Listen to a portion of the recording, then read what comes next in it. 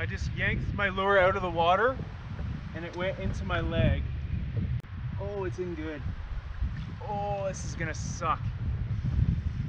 Oh, man. I better just do it. This is gonna get worse. Oh, crap. Oh, it's in good.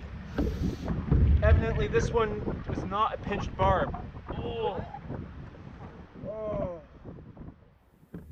Last summer, Aaron and I were on a canoe trip on the Steel River in relative wilderness, away from any medical help or hospitals or anything like that, when I pretty deeply hooked my right thigh with a thick hook similar to this one. It was quite a miserable experience to rip it out, but ultimately I was glad for the experience, and I'm going to explain why in this video. If you've never pinched your barbs before, here's a pretty large hook again with a big barb so you can hopefully see it. All you do is take pliers and crush it down, like so. Often you'll hear a snap like that. Here's a good example of what it should look like when it's done. You can see the barb is crushed right into the shank flush, and I can run my finger over it smoothly. So as a result, it was very unpleasant to dig out of my leg. I'll show you a quick clip of what that looked like right now. Oh man. Easier if I do it? No. Okay. I thought I pinched all my barbs. Oh man. Makes me feel a little squeamish. Mind over matter.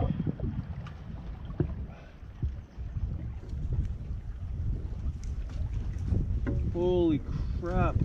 It is really not wanting to budge. I know you're supposed to push down to try and release the barb.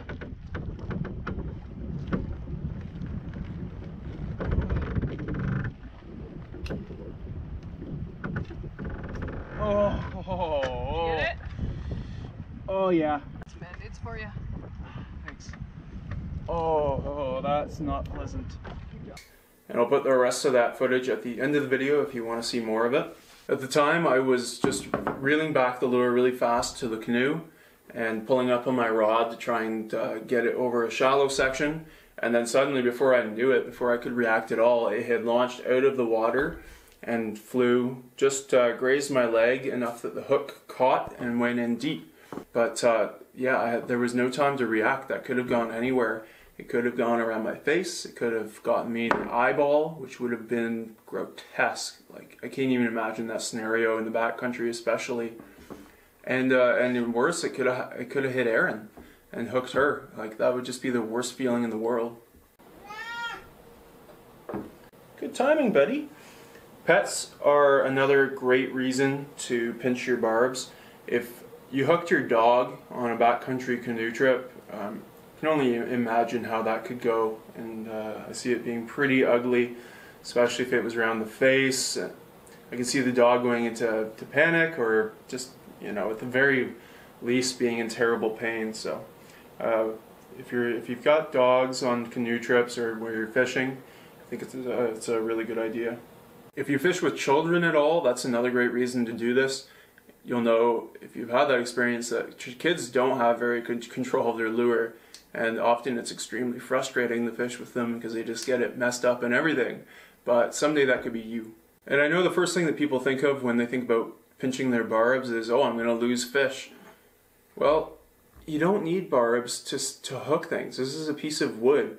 All it takes is tension, and that depends on your skill as an angler. If you want it to be a real sport, barbless really enhances that, because you need skill. You have to learn how to angle and keep tension on the line. As soon as I lose tension, it falls right out, of course, but I mean, if it can stay in a piece of wood with tension, it can certainly stay in a fish's mouth with tension.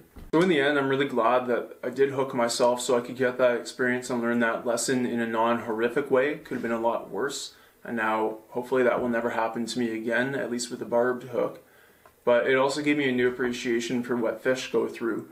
I realize this discussion is a little bit different for anglers who only fish for sustenance and not for sport, because they're not planning to release a fish again. That's fine, but if you are practicing catch and release a barbless hook is really essential to that, not only for the lack of damage that you cause in the mouth, but for the speed with which you can get it back into the water, which is essential to catch and release. You have to get them back very, very quickly. 15 seconds is a good target.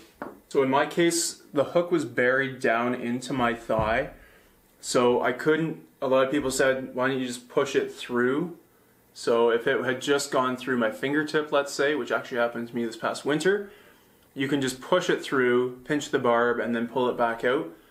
That wasn't possible. It was buried this way. If I had pushed it around, it would have been a bloodbath. But there is a method, it's called like the line loop method, where you essentially wrap braided line or something, a line that's very strong that isn't going to break. Braid is quite strong for its diameter. Around the shank of the hook and rip it out, just like real quick, and it does it cleanly. You might bleed a bit still, but that is a good method, which I had ironically studied years before this incident and had completely forgotten in the moment, so I ended up ripping it out the ugly way. I'm sure there may be other considerations for you and your situation, and if you'd like to tell me about that, I'd welcome your feedback in the comments. But otherwise, if you don't have a real objection to anything I've said so far, I recommend putting on a pair of safety glasses, and the next time you're watching TV, go and clip them. If you're sitting there, you got nothing else to do. And that's it. I'll leave it at that, and I'll show you the rest of that footage now, so hopefully you can learn the easy way. Oh, that's not pleasant. That's never happened to me before. Oh man, I'm seeing stars.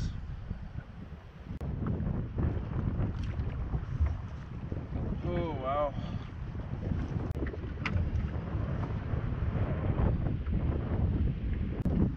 Luckily it's not bleeding too much. Oh, starting to feel better. It just took like 5 minutes of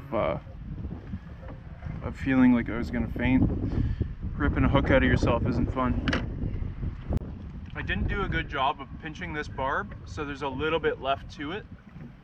I'm a real proponent of pinching barbs for fish's sake, especially if you're a catch and release angler.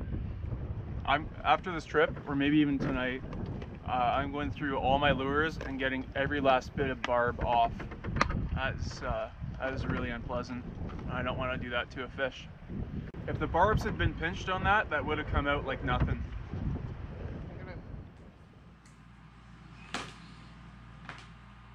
Who's your favorite iron chef? Atrocious. You go first. There is nothing more important to me right now than this meeting. You have to share the machine with others. Well, that's what they taught me in my 19th century kindergarten. Okay, You can go first.